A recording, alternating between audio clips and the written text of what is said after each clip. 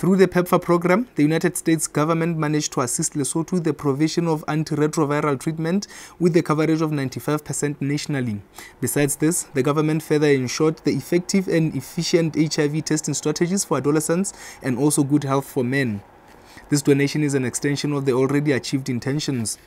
Just a few weeks ago, I had the privilege of launching one of mobile men's clinics. And I'm very optimistic that this new initiative will enable more Basotho men, bontate, to access much needed health services, especially in the underserved and remote areas.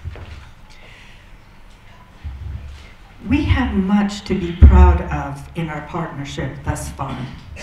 Recent data shows us that the HIV infection has been suppressed in more than 2/3 of the people diagnosed with HIV through properly administered and consistent retroviral therapy. Without the United States financial support pertaining the fight against HIV and AIDS, Lesotho is said to be battling to achieve this alone.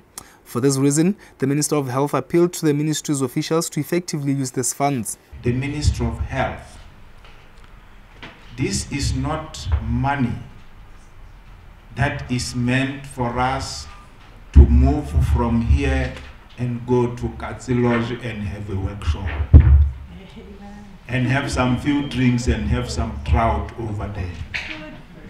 It is the money that is intended to go down to the grassroots and help save those desperate lives.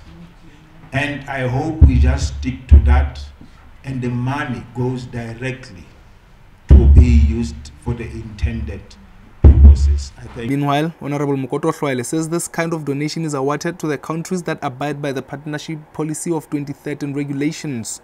The policy guides the provision of development assistance to Lesotho, support to implementation of the country's development document, which is the National Strategic Development Plan, whose identified priorities require a healthy society, as well as other international commitments to which Lesotho is a signatory and beneficiary. The new 5-year bilateral agreement called Development Objective Agreement starts from this year to 2023. Now Shwayapani reporting for LTV News.